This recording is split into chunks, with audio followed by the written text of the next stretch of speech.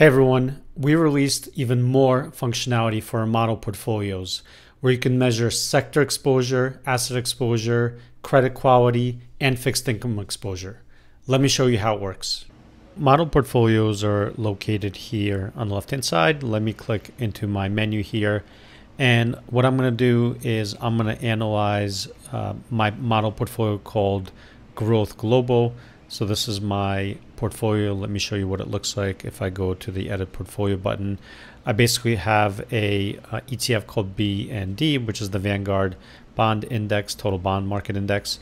I also have a fund called BNDX, which is international, VTI, which is Total Stock Market Index, VXUS, which is international index, and I have the Qs, which are US-based domestic tech stocks. So my allocation here is around 60-40 equity and bonds, but with some exposure to international and some kind of just more differentiated assets than just a plain old 60-40 portfolio.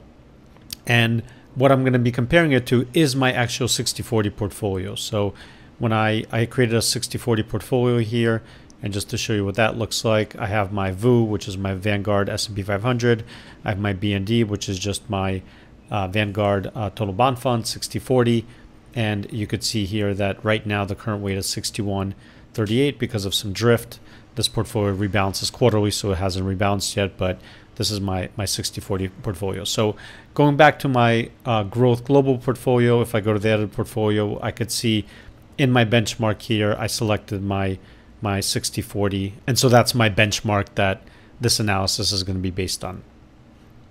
So heading over to the exposure exhibits, which I wanted to cover, we have all these different exposure exhibits. Start with the asset allocation. So this is kind of how my portfolio is allocated among different asset classes. So right here, I could see that my portfolio has a 80% exposure to equities versus the benchmark, which has a 61.5%. Remember, my benchmark is the 60-40 portfolio that I created.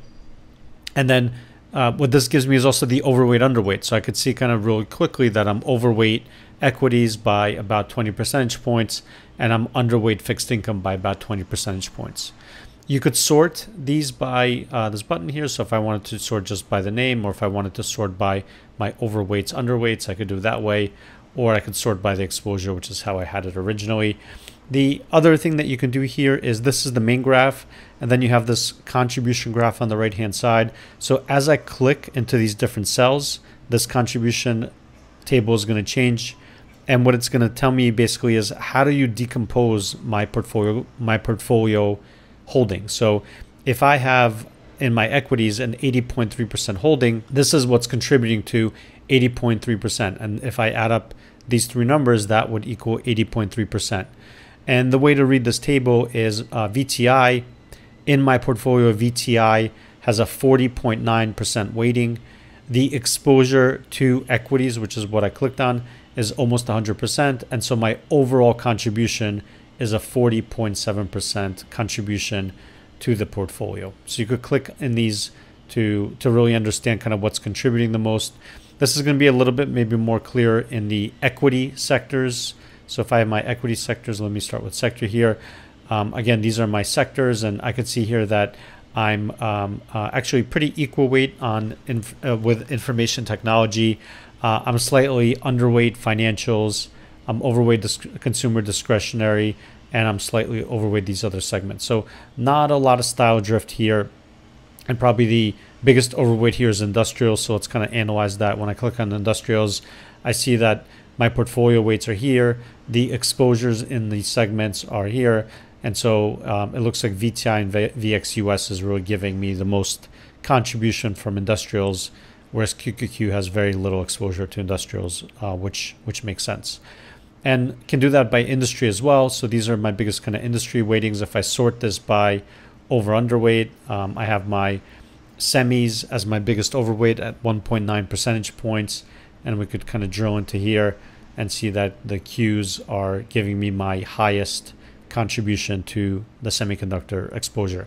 One thing to note here is that when you click on one of these items, for example, if I have equity sector selected, only the items that have equities are going to be counted towards this exposure. So my bond funds aren't here because they're not contributing any of the exposures. So that's not going to be part of this analysis. And that's the same thing. The same thing is true when we're thinking about credit exhibits for my holdings that don't have any credit or fixed income. On the regional side, also kind of interesting. So I have my regional exposure, and as you remember from my holdings, I just have a lot more international holdings. I have that total stock market and international exposure.